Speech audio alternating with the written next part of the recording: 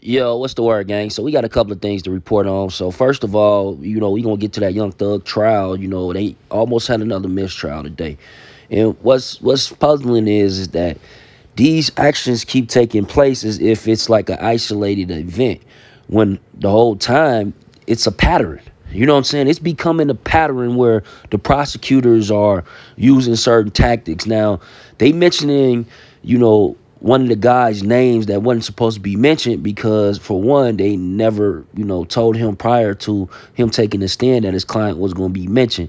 So they've been pulling all type of slick acts when it comes to that. Then you got Woody, right? I'm going to play that footage of the actual, dismissal, as well as some more little footage of the testimony, right? So stay tuned. But you got Woody. Woody is basically saying that Young Thug, he expresses his regret for what he did to him. I will never forgive myself. I was evil. Now, do y'all believe that? Do y'all believe that he really regret what he done? Like, as far as, like, this is beyond, some sort of street lingo or some sort of street thing where snitching and all that. If you worked a job and, just so happened you came in late 7 minutes and one of your coworkers was one of your partners, and you've been coming in 7 minutes late at 8:07 every day, but you clock in at, 8 o'clock. And then they go reveal to your supervisor or your boss that you've been clocking in at 8 o'clock, but you really supposed to clock in at 8:07. You will feel some type of way, right? You'll feel like that person outed you, snitched on you, and they're not loyal to you, correct? Y'all get in the comments and y'all let me know, because that's the most simplest way to put it. You know what I'm saying? It's some sort of loyalty amongst these people, right? And it's supposed to be loyalty in life, not just in the crime world, but in general. You my friend, you my friend. You know what I'm saying? You my blood, you my blood. But, a lot of times it don't be like that. But let me play this first footage. This is Lil Woody basically saying his regret. You could walk in that courtroom and say one thing to Thug right now. What would that be? I'm sorry. What you sorry for? The pain, the suffering, everything I caused on him and his family, society, the courts. I'm sorry for everything. I wish I had the strength and the mindset I have now. I'll never forgive myself. Yeah, so like I said, I don't really buy that, at this point. You know what I'm saying? You doing interviews, at some point, this will be a movie. This trial, whether he lose or win, this will be a movie. So he'll be tied into that. You know what I'm saying? He'll be tied into that. People don't realize that part. They think, oh, it's all about the interviews and the money now. No, bro, this shit gonna be going on for a minute. He gonna be tied into some of the documentaries that's gonna be made in the future, especially with this prosecution, with all these different mix-ups and mishaps. And, the judges, both judges, are pretty much trying to make it like some sort of isolated event, like it just took place. But in real time, these things been taking place all throughout the trial. So it's some sort of pattern. It's a pattern. But let me get to it. Let me play the footage of this testimony, as well as the footage of them getting denied, this mistrial. So y'all get in the comments and y'all let me know what y'all think. Down for the Clout Chaser. And Your Honor, for ease, this is starting of the Act 159. Okay, thank you. Officer Rogers, where are you employed? City of Atlanta Police Department. And how long have you been with the City of Atlanta Police Department? I just entered my 14th year. And if you can tell the jury briefly about your history with the Atlanta Police Department. Well, I let the Atlanta Police Department work patrol for a little while before moving over to the Special Operations Section. Did about 8 years there before moving over to Special Enforcement, where I did time at the Auto Crimes Unit, and my last assignment there was at gangs before my incident. And we're going to talk about your incident in a moment. Yes, ma'am. When you were a patrol officer, what zone did you work for? I started in Zone 6. And did you work any other zones as a patrol officer? No, ma'am. All right. Now, you said that your last assignment prior to your incident was you working in gangs. Yes, ma'am. What did you do while you worked in gangs? While on gangs, we were tasked with proactive enforcement, keeping up with wanted gang members and the apprehension of those persons, and that was about the gist of it. And how long did you work as an officer in the gang unit? I was only there for 8 months. And in those 8 months, while you worked as an officer in the gang unit, what, if anything, did you do differently than the investigators in the gang unit? Typically, we were out in the streets more, certain high crime areas, presence, things of that nature. And as an officer with the gang unit, did you have a specific zone that you worked, or did you work the entire city of Atlanta? Citywide. And how closely did you work with the investigators in the gang unit as an officer in the gang unit? We worked hand in hand. If they had certain targets or subjects that they wanted apprehended, we would go out and look for them.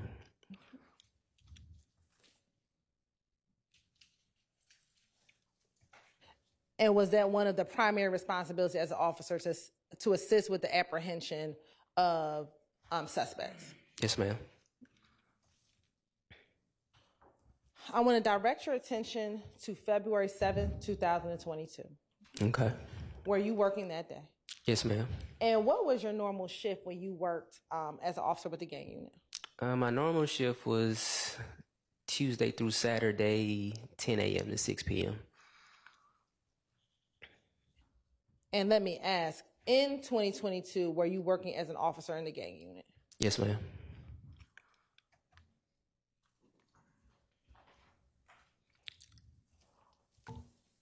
When you began your shift today, were you assigned to assist in any apprehensions on that day, February 7, 2022? At the start of that day, we didn't have any activity. We were actually waiting on fugitive to go and serve a paper that day, or serve a warrant that day. And we were made aware that the target got mobile, and that's when we were called. And who was the target that fugitive was looking to arrest that day? Mr. Christian Eppinger, for the charges of armed robbery and aggravated assault, I believe the case was. And how did you get involved with the apprehension of Mr. Eppinger?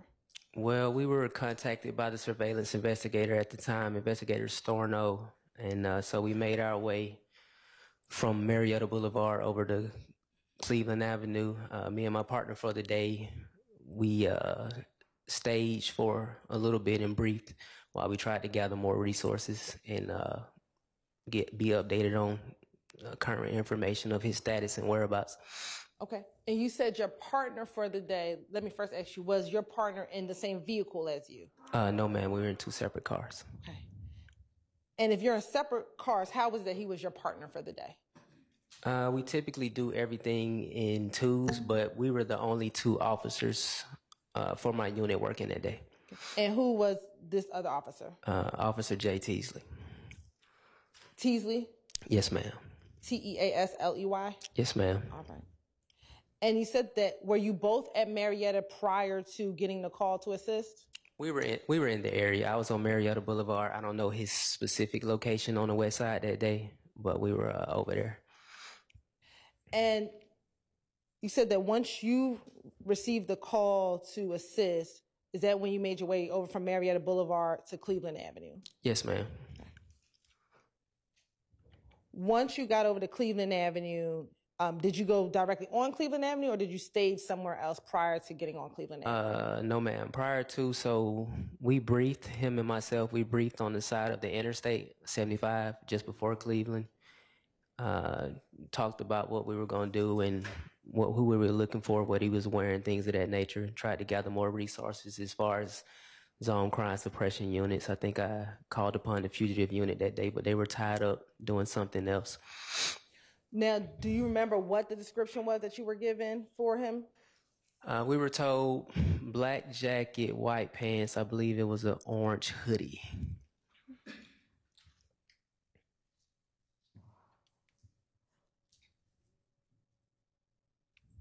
Tell us your what happened once you got over to Cleveland Avenue? All right. After the brief, Investigator Storno told us that he had left the gas station and was out on foot. Just a second. If you hear an objection, if you'll just pause. I'm sorry, I didn't hear it. It's okay. I know it's a little bit hard to hear. Everybody needs to use their mics. Hearsay. Yes. Your effect on the listener.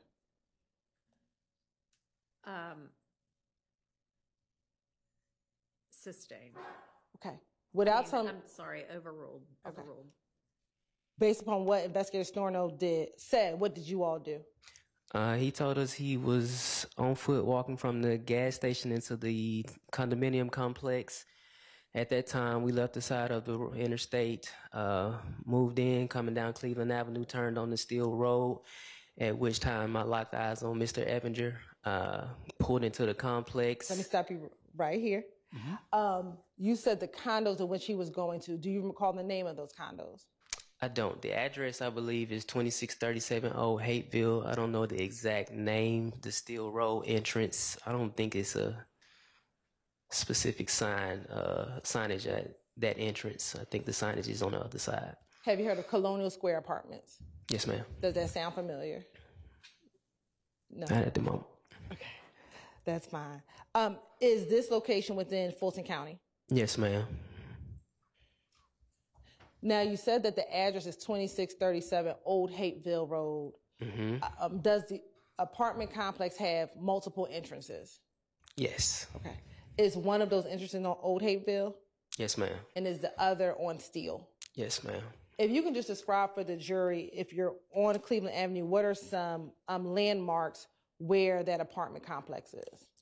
Steel Road sits between now it's a Chevron and a Checkers restaurant. I think the address, well, I don't remember the exact address for the Chevron at Cleveland, but it's Steel Road sits in between the Chevron right there at Cleveland and Interstate 75 and the Checkers. Okay. Once you got onto Cleveland Avenue, what did you do? Turn left on the Cleveland Avenue, coming southbound from the interstate. We crossed the overpass, pulled up at Steel Road, made a left turn onto Steel Road, at which time I could see Mr. Eppinger walking through the complex, at which time I made to go make contact with Mr. Eppinger. And at the time when you went to go make contact with him, were you inside of the gate at 2637 Old Hateville Road? Yes, ma'am. It was it's a block of homes right there at the entrance. I think I remember him being on the sidewalk. And at that time, once you made entrance inside, do you know where your partner was? I don't. Last I checked, he was behind me, turning off of Cleveland Ave on the Steel Road. Okay. Once you got into the apartment complex and you see who you believe to be Mr. Eppinger, what did you do? I tried to pull ahead of Mr. Eppinger, get out. I gave him commands, advising him that he did have paper. Also told him he had warrants. He kind of looked at me, looked past me, proceeded to walk past me. At this time, I'm traveling behind Mr. Eppinger. I go to put hands on him, start to pull on him and things of that nature. And as I'm pulling on him, trying to grab him, I kind of start to look over my shoulder, trying to locate my partner because Mr. Eppinger at the time was non-compliant, still walking, still kind of doing what he was doing. And when my partner wasn't there at that time, I chose to transition from lethal force, downgraded to my taser. Went to go tase Mr. Eppinger, but when I went to go access my taser, I couldn't drop the hood. I didn't drop the hood. And so when I turned my body to access it with my right hand is when I started feeling these shots. So let's kind of slow that down, okay? Let me ask you this. At the time and when you went to go apprehend Mr. Eppinger, did you have your body cam on? Yes, ma'am. And did you have dash cam in your vehicle? Yes, ma'am. All right. Now you said that you got out the car and you went to go and grab him. When you got out the car, did you have your gun? Yes, ma'am. I had my gun drawn on him at first. Came out lethal force. He was known to carry weapons and things of that nature. And like I said, I go to put my hands on him because he kind of walks past me. After I told him who I was, announced my agency, let him know that he had warrants, he kept proceeding down the sidewalk. And so as I'm engaged with him, I'm kind of looking back over my shoulder for my partner, and he isn't coming, so I had to switch to another plan since I wasn't physically able to overcome him. And so at that time, I holstered my weapon and decided to switch over to my taser. I had trouble accessing my taser. What made you decide to switch from your gun to your taser? Just the sheer size of him. I knew I wasn't going to be able to overpower him, but at the time he didn't have anything in his hands. And so I felt it necessary to transition. Okay. And so when you went to go transition to your taser, were you able to draw your taser out? No, ma'am. I stumbled with my taser, with my left hand, at which time I reached over with my right. And at that point, he had flanked me and started to fire upon me. Okay. And when you say he started to flank you, what did that mean? So he had veered off to my right side. Okay. And then, did you see when he drew his weapon? I did not. Okay. What was the first thing that you felt? Just a warm sensation. But I knew something was wrong because when I went to re-access my weapon, I didn't have use of that arm. And when I turned around to track his person, all I remember seeing was the muzzle of the gun, the white pants, the black jacket. But at that point, I was pretty much out of the fight. And we say you were out of the fight, what do you mean? It's even after reaching for him, I feel like I remember reaching for him with my left hand, but my body was kind of beginning to shut down, probably from the blood loss. I don't know. Okay.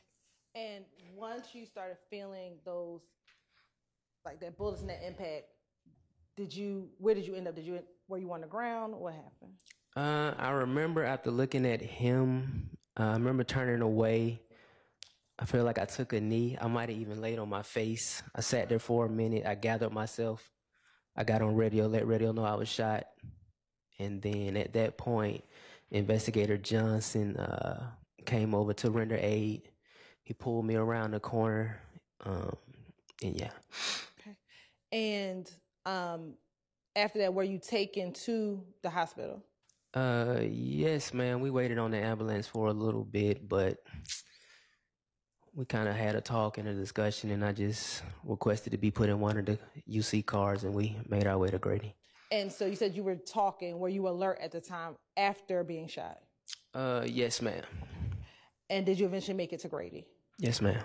And what were the injuries that you had as a result of this shooting? Well, I was informed that I was shot 6 times, once to the back of the head, 4 to the back of the right shoulder, and 1 to the back of the right leg.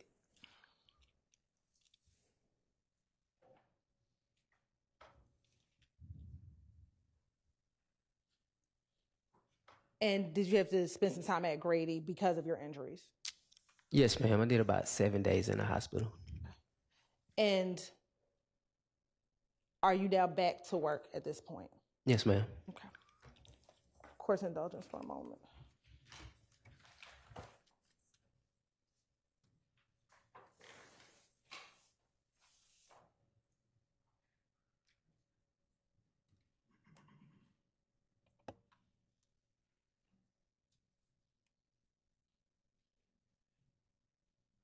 I'm going to show you what's been at First Amendment at 32B.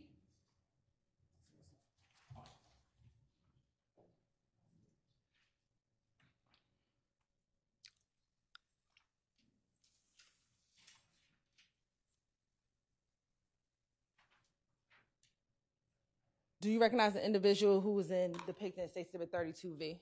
Yes, ma'am. Yes, ma'am. I recognize him to be Christian Eppinger. And I'm also going to show you 18V.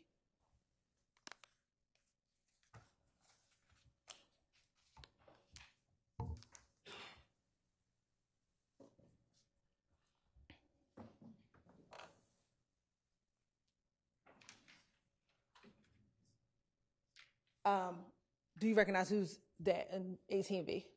Yes, ma'am. That profile looks similar to his. And I want to zoom in on 18V.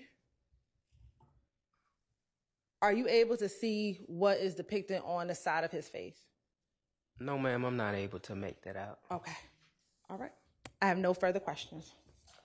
Any defense questions for this witness? Just one or two, Your Honor. All right.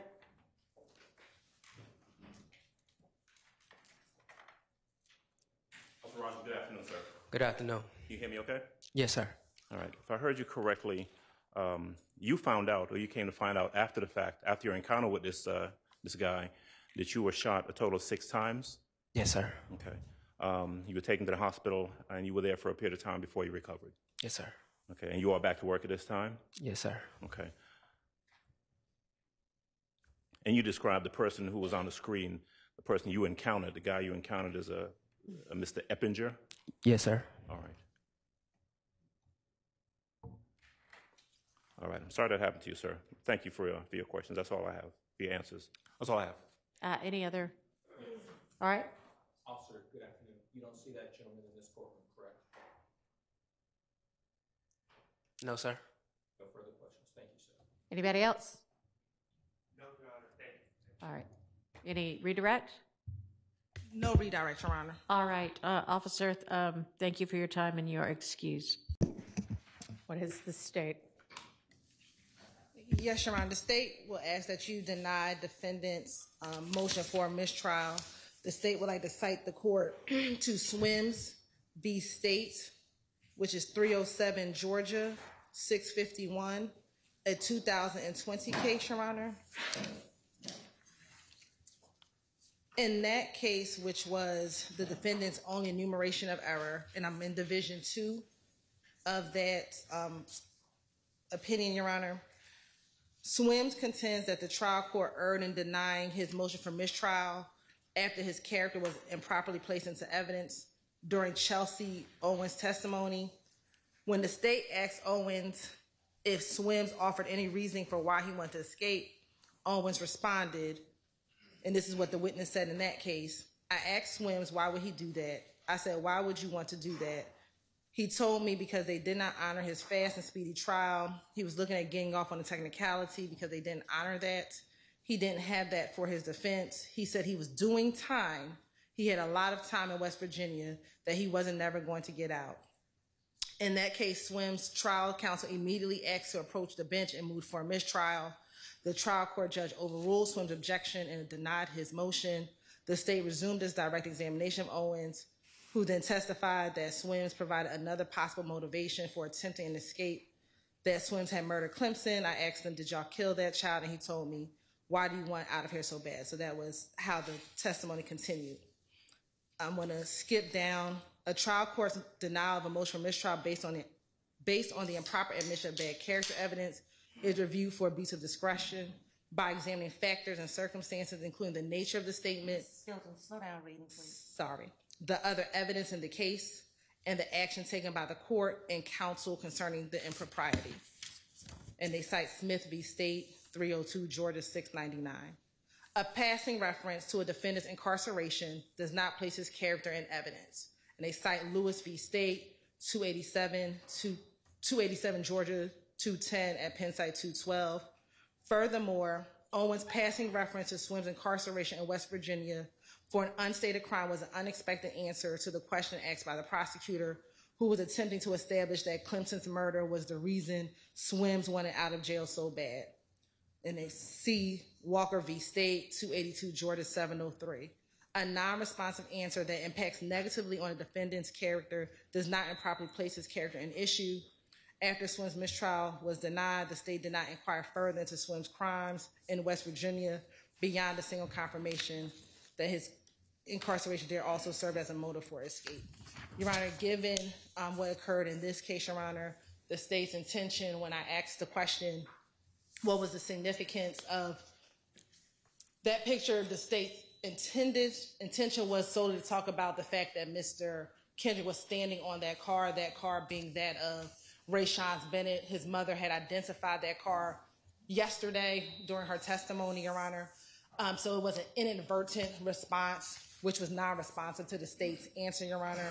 And given that is what occurred, Your Honor, the state would ask that you deny their motion. Furthermore, Your Honor, other factors that you look at in order to determine whether or not a mistrial should be granted is the nature of the statement, other evidence in the case, the actions taken by the the actions taken by the court. The what? The actions taken by the court.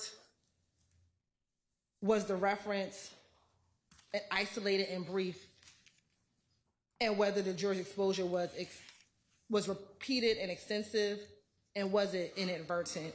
Additionally, Your Honor, within the indictment, Your Honor, we did charge Mr. Kendrick with, as one of the overt acts in this indictment, which is Act 58, and he's also charged in this indictment in count 63 of this indictment, Your Honor, possession of a firearm by a convicted felon, previously convicted of a felony involving the use or possession of a firearm. Your Honor, so for the purposes of having to prove that count of the indictment, we will have to enter Mr. Kendrick's certified copy of his conviction, of course, with a limiting instruction that only be used against him, Your Honor. So the fact that came out during that testimony would not be substantially more prejudicial, Your Honor, given that, one, the jury has heard this indictment, and as well as this evidence will come out, at least that he was convicted, because we have to prove that portion of the indictment, Your Honor. So we would ask that the court deny his motion. All right. And we have instructed our witness past that as well.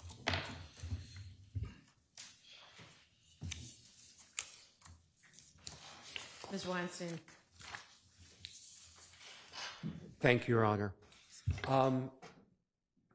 In the Swims case cited by the state, correct me if I'm wrong, but I do not believe that was a seasoned officer that testified about the bad character. Is that correct? I don't know if it was a seasoned officer. Yeah, no, I looked. It's not. It's an inmate, right? And I think there's a distinction between a fellow inmate and an officer with decades of experience. And it's not just I that think that.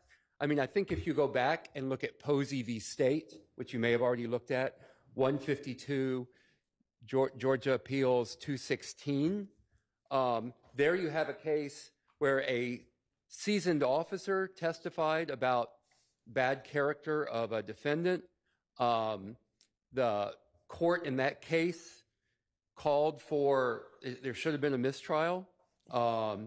It says that when it's impossible for the trial court by corrective instruction to rectify the harm done by improper testimony, a mistrial must be granted.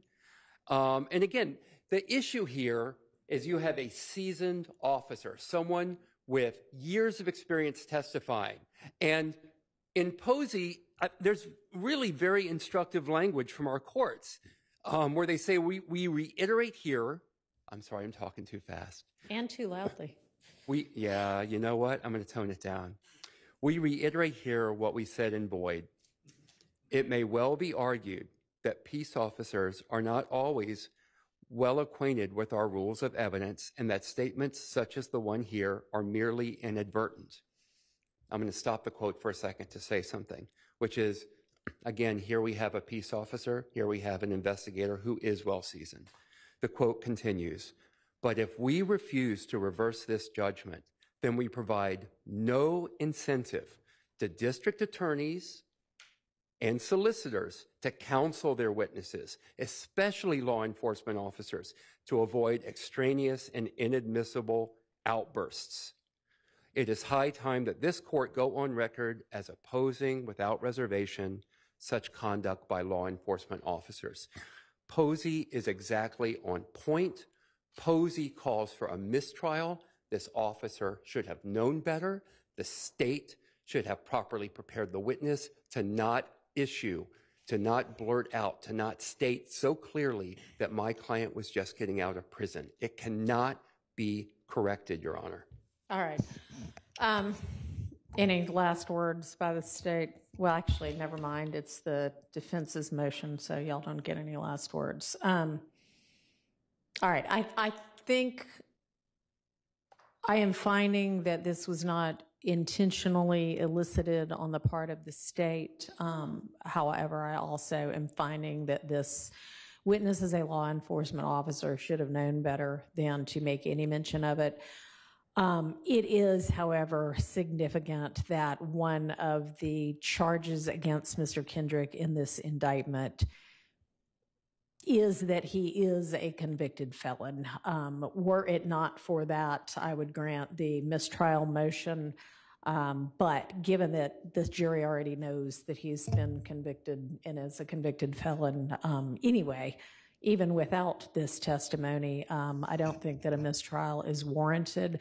I am, however, going to give a curative instruction and as a sanction for this having occurred, that's the end of the testimony from this witness. There's going to be no more testimony from him. So he's done.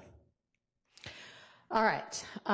What I am proposing to say as an instruction is Defendant Kendrick's prior criminal history has no relevance to this case except as to count 63 and should not have been mentioned.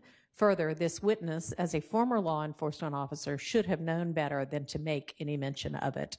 Likewise, Mr. Kendrick's criminal history should not be considered in connection with any of these other defendants or any of the charges against them in this case. Your Honor? Yes, sir. I would also then, because we didn't have the opportunity to cross-examine, so it would be a confrontation clause, it would be reversible error.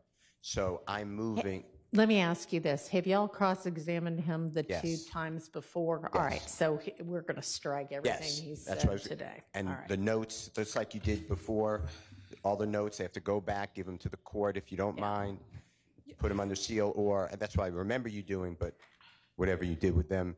And if they can't follow that instruction, please alert your honorable court if you don't mind. You're right. Can we just ask that we could just stop our testimony and give them an opportunity to cross-examine him? No. Yes, you can ask, and the answer is no.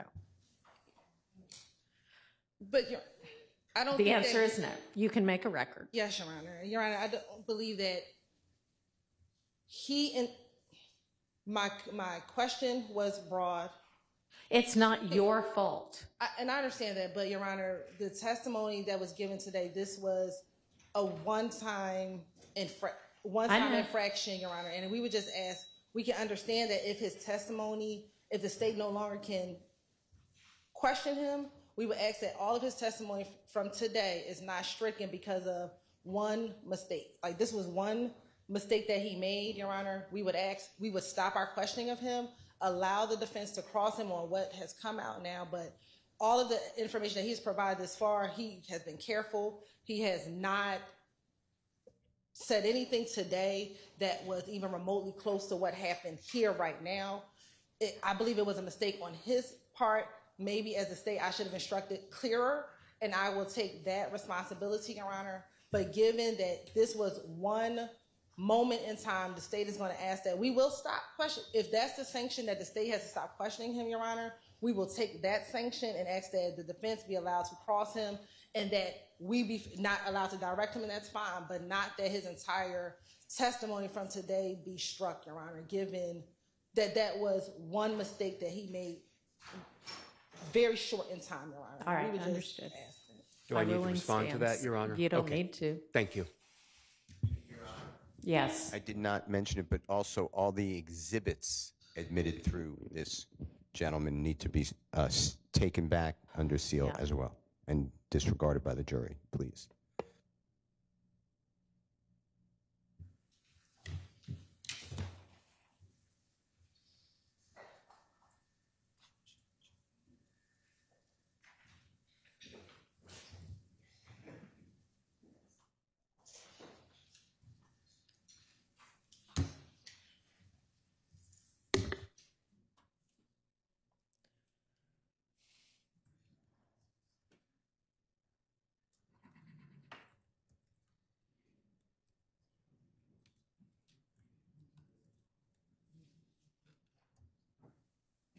Do you have another witness available?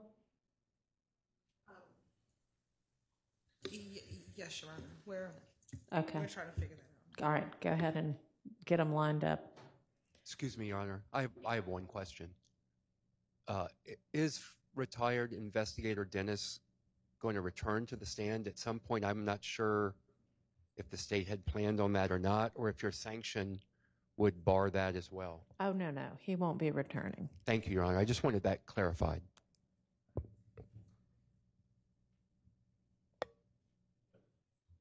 Unless you'd like for me to have him come back and admonish him. But I'm not going to do it in front of the jury because I don't think we need to highlight it further. Okay. I kind of would like to tell him he should have known better, though. Y'all can just relay that. Okay. Excuse me, Your Honor, and I'd like to renew my motion for mistrial prior to the next question. All right. It is denied. Thank you.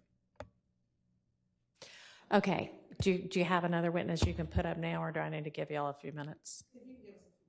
Okay.